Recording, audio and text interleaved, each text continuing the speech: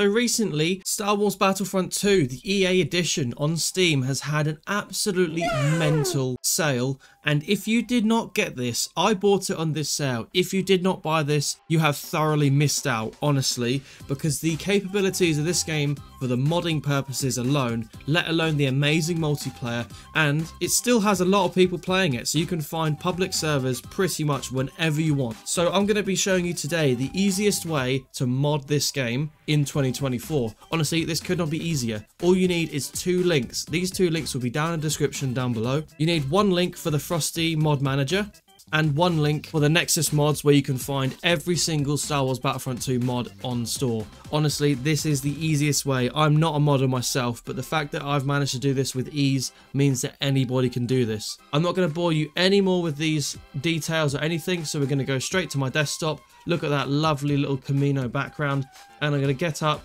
the first mod today, which is the Frosty Tool Manager. So this is the patch notes for the latest model of the Frosty Tool Suite. So you just scroll down to here and click on frostymodmanager.zip.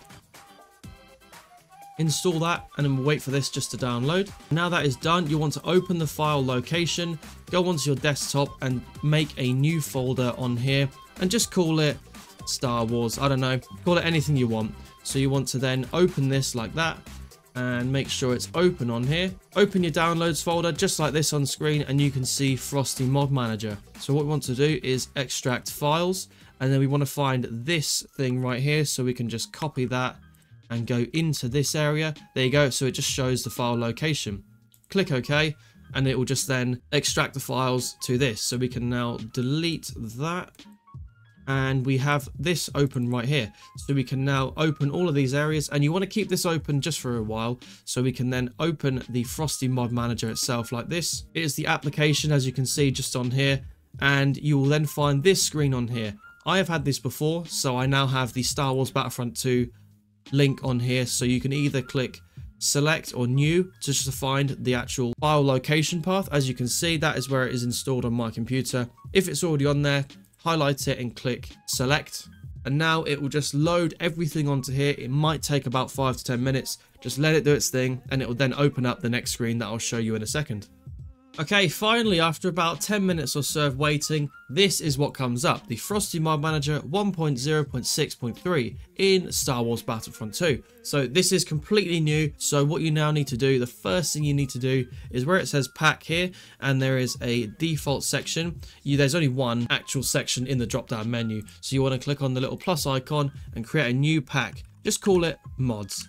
So we click on add, and then now you can see it is defaulted to mods. So every time you open this, make sure it's open on mods. So we can now go to this second link in the description, which is this one right here. It is the Nexus mods in Star Wars Battlefront 2. So every single Star Wars Battlefront 2 mod on here is going to be in here. So literally you could get Darth Vader with a blue lightsaber. I mean, that's come through when? Today? Yeah, that literally came through today. For the sake of this video, I'm going to do popular all time. I've already got one in mind I'm going to do because I've always wanted to use her. It is Ahsoka Tano, because I've wanted to use Ahsoka for a while. I know she's in here somewhere. I completely missed it. It's right at the top there. There we go. A really, really good looking Ahsoka Tano. Looks absolutely amazing. So what we're going to do is we're going to go on to the files section right here. All you need to do is you can just read the description on here. It gives you some information about the different mods. It is always best just to read all of these. I would recommend reading everything in here. It just gives you all the good information to do with it. But I've already used this before. So we're going to click on files, and we don't want to do the mod manager download. We want to do the manual download. But before this, you got to create an account, and it's absolutely free. It takes you about a minute to do. It's absolutely fine. So once you've created your account, it's so simple to do. Click on manual download. You'll then see here you can do the free or the premium download. So we just click on free because we don't want to spend any money. It's not that big. It's 141 megabytes. So we click on the slow download. And once that countdown is finished, you will then see it comes up in the top right hand corner. We're going to wait for that just to download. It'll take me about sort of a minute or so. Okay, we're now closing in on the completed download. There we go. So we just need to show in folder like that, and then just make sure that it's dragged away on the download screen elsewhere. So we now need to open this again and simply just click add mods. Obviously, again, make sure it's under the mods pack, just like that. Click on add mods, and now find where you just downloaded your Ahsoka mod. Click on open and it will just then install the mod. Give it a second and there you go. Everything pops up. What we now need to do is click on applied mods up here and just highlight all of these like so. You hold down shift or control and click on all of them. Click apply mods and they all come across in that right hand side. So everything ticked here will load up when you launch the game. So if I untick all of these bar one, only this one will load up with the game. So it's very simple. So now we need to open the actual game itself. So rather than clicking on Steam like down here and click and play, we want to minimize that, keep this page open and then just go to launch at the top here. So we click launch and it will just launch the game from here.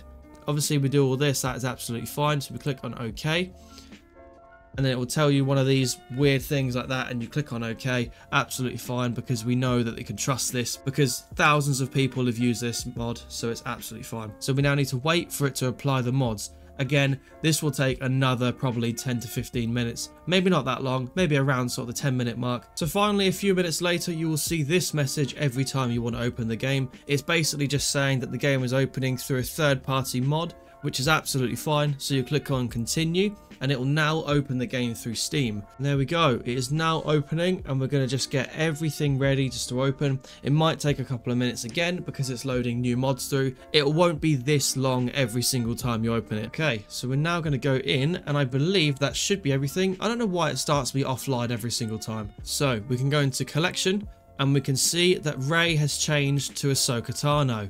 Look at that. How sick is that? She looks awesome. So looking on this right here, as you can see, this is Ahsoka right here. There is actually two different appearances. There is the Jedi version, and if you go to this other version, the Act-2, whatever that means, you click on that, and it is Ahsoka as a Padawan. Different colour lightsaber. I'm here. Did you miss me?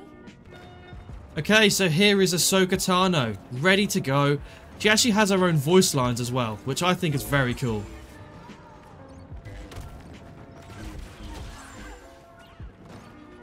I'm not very good on keyboard and mouse, so I won't play too much, but this is just to showcase her in action, and you can use her in online multiplayer as well. You're not gonna win today.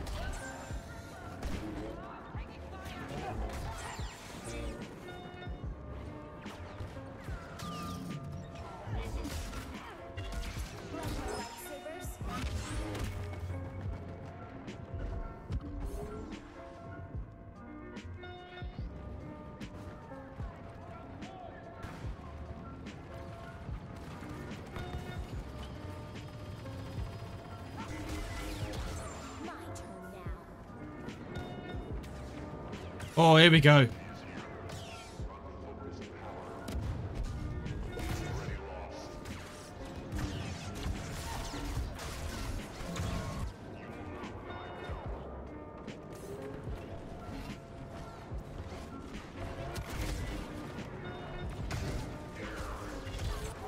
Nah, I'm dead. I couldn't kill Kylo Ren. The AI heroes are so annoying, I swear. But anyway, that'll wrap it up for today's video. If you did enjoy, please leave a like and subscribe to the channel. Thank you very much for watching, and goodbye.